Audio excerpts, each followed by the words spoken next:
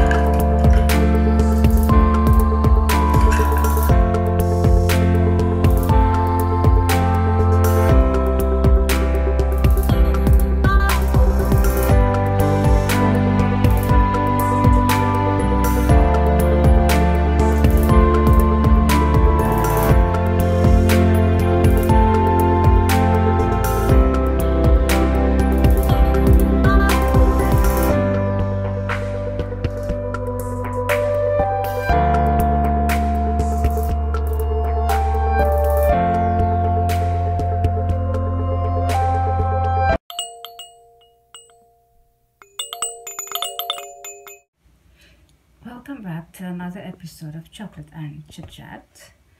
Thanks for joining me. Thanks for the support. No, you're not seeing wrong. No, nothing is wrong with your screen. If you're wearing glasses, you don't need to adjust them. They fit in just right on your face.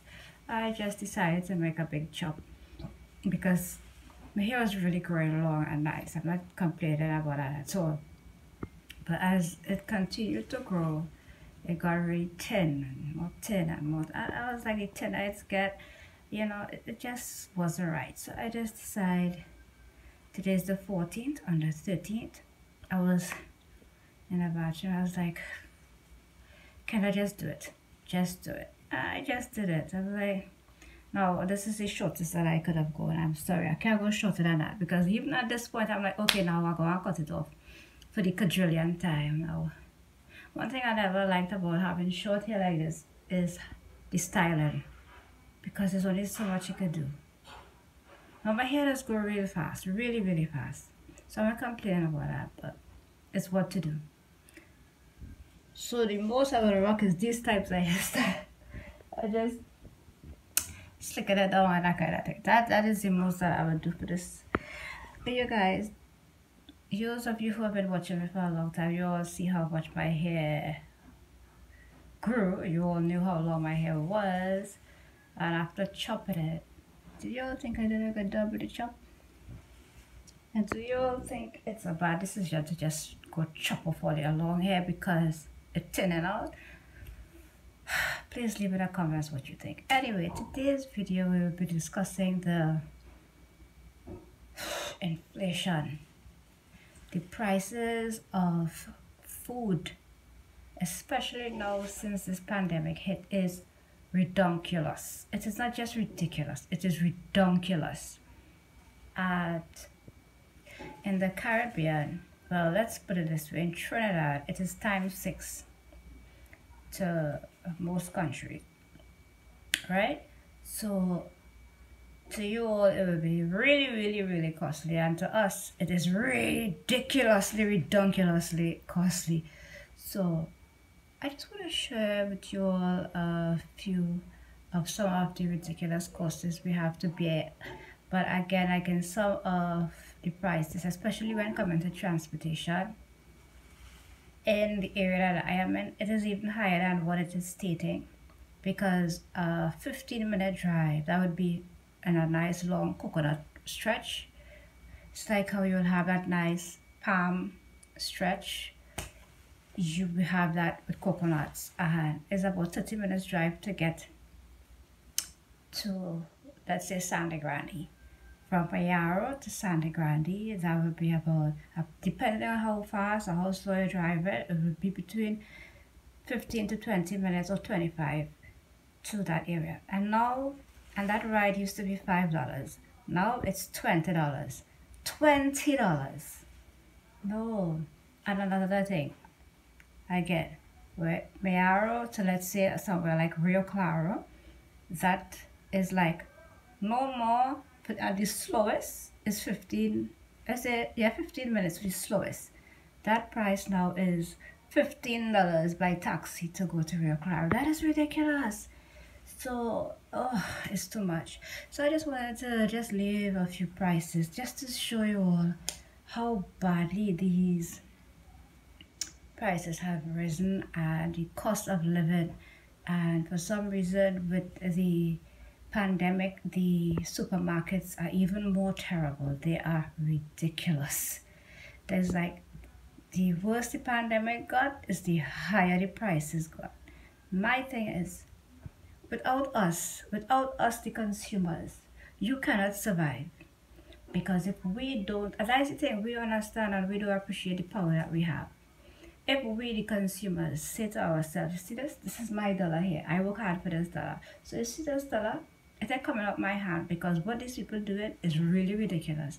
While they pull in their pocket, they empty in minds, and sooner than later, me and my household will become hungry. So I have the power to hold on to this and take it and use that dollar to purchase something that will feed me long term. For instance, you go, you buy some chicken with that same money that you go and pay so much money for. Right? You buy some layers or something. You buy one layer, you will get chicken, you will get egg, and you will get eggs. You could fry an egg. You see, we have to think beyond this moment. We have to, because we all have to function. Yes. So let that dollar stretch and stretch wisely. Let that dollar bring forth more than exactly.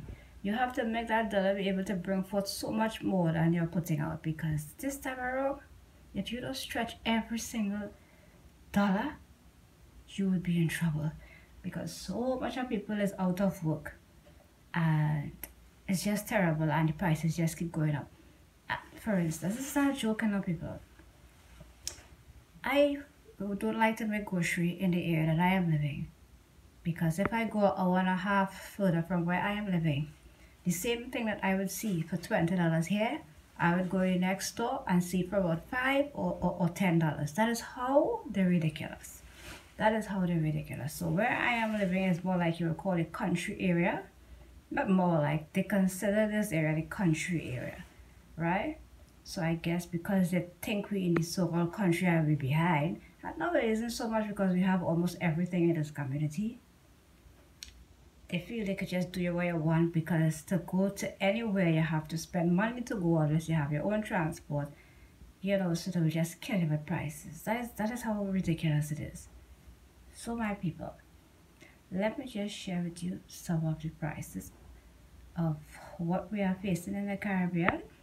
And I show to you all also that when wherever you're watching, you find the prices are ridiculous, and you're asking yourself, but why? Because everybody know what is happening. And as I just said, we have the power to make the change. And if all of us stand together, no matter what country you're from, if every single one of us stand together and make a strong statement, we're not tolerating these prices. This inflation is just over ridiculous. They would have no choice but to carry back down. And we don't abuse the power that we have, because without us they have nothing. Because if nobody purchase, all their goods will stay and spoil. And when all their goods stay and spoil, they losing money, all that going in the bin. They don't want that. So when nothing then purchase it and they have to carry down the prices? No. Yes or no? Alright, so practice using the power that we have. So let's get on with today's video, and thanks for watching another episode of Chocolate and Chit Chat. Let's go. To start, let's talk about the restaurants. Now, if you're living in the US and Canada, it's times 6, right? So you have to times this by 6, and this is just a rough draft of what it is actually. And this is in the supermarkets. Simple things. The cost of living is so high, and what we don't realize is the power that we have as the consumers have, because if we don't purchase these prices, this pricey stuff, these merchants have no other choices but to keep the prices down, because they don't want their goods spoiling on them. But if we keep purchasing, and they will keep raising the prices because we're not complaining, obviously So we have the power and we need to start to practice that. This is transportation. It is so costly now to have your own vehicle. Now a vehicle is more or less like a convenience instead of wasting money, because sometimes it's easier to just hop on a bus and go somewhere, because the bus is so much cheaper than even a taxi. That is the type of prices that we have to deal with in the Caribbean. A 15 minutes drive from where I am living is almost $20. That is $40 to go and come. That is craziness. And we have clothing. Clothing. I tell you. And most of the times with these clothes, when you wear it once, that is the end of it. They're not making clothes to last. And let's talk about apartment. And it varies from where you're living, what part of the area you're living, and how and the amount of rooms that you have. Clearly, a one bedroom in one part of the country compared to the other part, the prices is ridiculously higher than others. And ladies and gentlemen, these days, if you could plant. If you could sew your clothes. Whatever you could do for yourself to cut down those prices and keep more money in your pocket for the times that you would really need to splurge a little bit on yourself or your family, do so. But really and truly, some of these prices are really, really ridiculous. And if we as citizens make a stand and say enough is enough and not purchase these stuff, these people have no other choices but to take back down their prices and stop killing us with their ridiculously exorbitant prices that they have, that they don't need to have.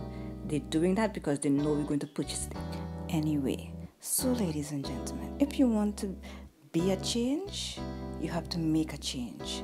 And how we can do that? By standing together against the high prices.